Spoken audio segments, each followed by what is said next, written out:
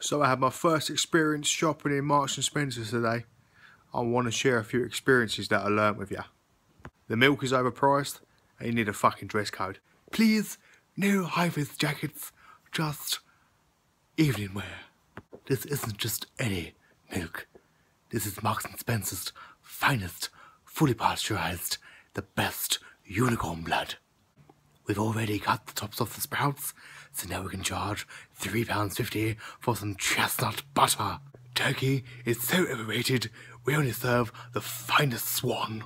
The only item we price match with Sainsbury's is pita bread, and it's out of date. The only staff members are allowed to be middle-aged women.